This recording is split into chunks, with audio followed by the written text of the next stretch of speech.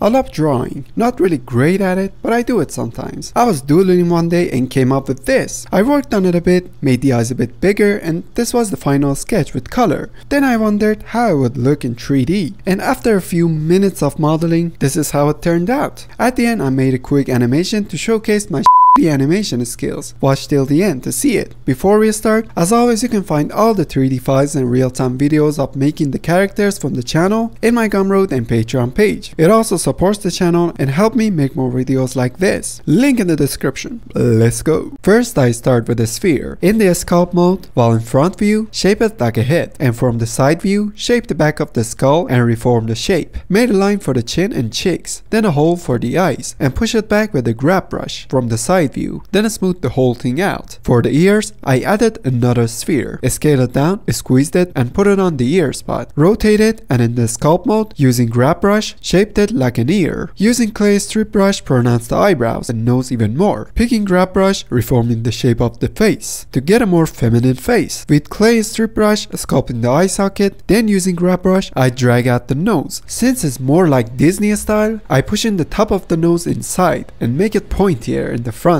Make a hole for the nostrils. Start sculpting the upper and lower lips. In the modifier properties, I add a multi-res modifier so we can sculpt more details. Based on the sketch we've done, the mouth is slightly open, so I keep some distance between the upper and lower lips. For the teeth, I added a cylinder. I scale it down and place it in the mouth. Also scale down the length. It's just a placeholder to see how the teeth looks in the mouth, not the final look. Then I start pronouncing the lips even more using crease brush. Using the same brush, I pronounce the eye socket even more. Do the same thing to the nostrils. Add a sphere for the eyes. In the edit mode, scale it down and place it in the eye socket. Then add a mirror modifier so we have it on the other side as well. Select the head again. Using clay strip brush, start putting some clay on the eye area and form the upper and lower eyelid. Then sharpen the edges by using crease brush and holding control, just draw a line on the edges of the eyelid to give them a noticeable edge. Added a cylinder for the neck, a sphere for the torso, squeeze it and rotate it, duplicate it, and in the edit mode, move it on the shoulders and shape it. In the object data properties, remesh it so we can work on it easier. Then add a mirror modifier so we can have it on the other side. For the torso, push the bottom of the chest inside, then push in the sides as well. Select the neck, duplicate, and in the edit mode, bring it to the bottom right. Scale up the height and use it as the arms. In the sculpt mode, add some simple muscles in the front and back. Select the neck again, and in the side view, shape it properly. Apply any mirror modifier you got in the scene. Then select all of the body parts. Press Ctrl J to join them all together. And in the object data properties, remesh it so they all combine in one mesh. Now we can smooth it out. Take care of the bottom of the neck and then put some clay on the breasts. Then sculpt the bottom of the rib cage using clay strip brush. Pronounce the bottom of the breast using crease brush, then work more on the muscles. When you think is decent, retopologize it. I have 2 videos covering this part for the head and the body. Check them out if you're interested. Once you retopologized it and got the details back, you can work more on the details of the face while having the multi-res modifier enabled. For the clothing, add a plane. Using the same method as the retopology, I enabled the snap option on the top and extruded the plane while wrapping it around the body. I keep doing it until it covers the torso. Added subdivision modifier to smooth it out. Using the exact same method, wrap the second part of the clothing around the arms and back. In the sculpt mode, using clay strip brush, I stretch the middle parts to the outside because we're gonna place a diamond pin in the middle and it stretches the fabric. For the arms area, using the same brush, made some folds on the outside and smooth it out. The folds are bigger because the fabric is loose here. Again, by extruding the plane, I make the straps to hold the dress. I decided to add 2 more of these on the arms because I thought it was cute. Yeah, it wasn't based on the sketch. My drawing, my rules, and unfortunately you can't do shit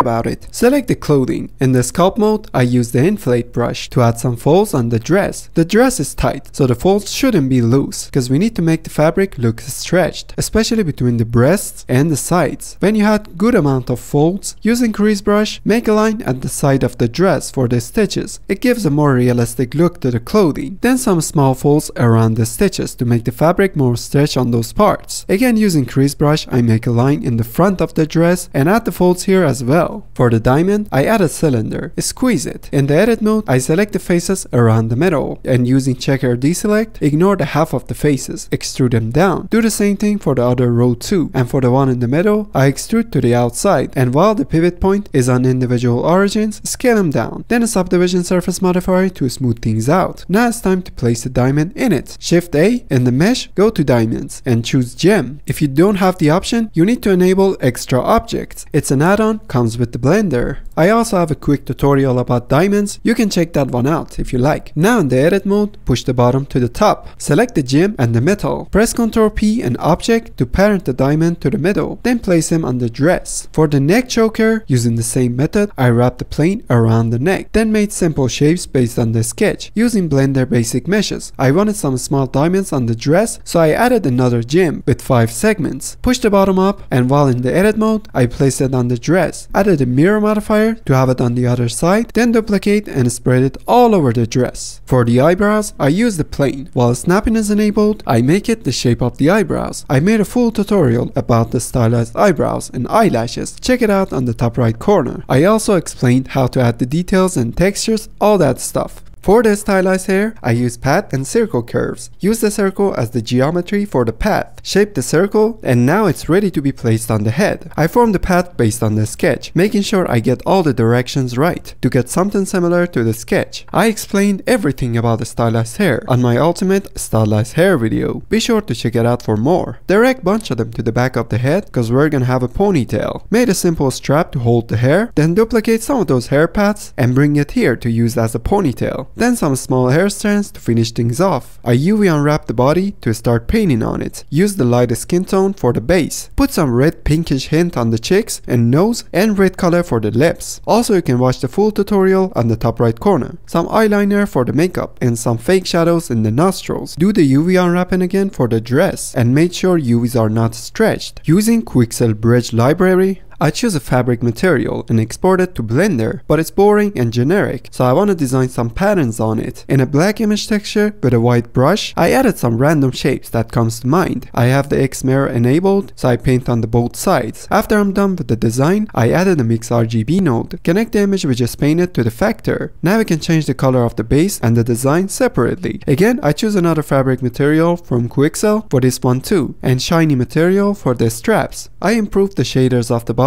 by painting a roughness map and also generating a translucency map for the subsurface scattering. Again, I explained all of that in a skin painting video. Also got a full guide on how to make the eyes in Blender if you're interested. Added some fake shadows under the eyes to make them look better. Then added some simple meta-human rig, delete the rest of the rig and used it to pose my character. I forgot to make the hair black, so I do that here. For the lighting, I kept it pretty simple. I added an area light in the front, then few colored ones in the back to add some nice contrast. I played with the colors to see what goes best for this character. I have to mention I use this lighting setup for Eevee only. For cycles render, I disabled the base area light in the front and used this free HDRI map instead. Now for the animation, since it's just a quick animation, I used shape keys instead of actually fully rigging it. Made one shape key for the head movement and another one for each eye. Then also a camera movement to make things more interesting. Now by using the shape keys we just made, I can animate the head to move and eyes to follow the direction of the camera. Made bunch of other shape keys for the hair as well to bounce just a bit while moving. Added a bit of noise to the camera animation to make it look more handheld. And this is it.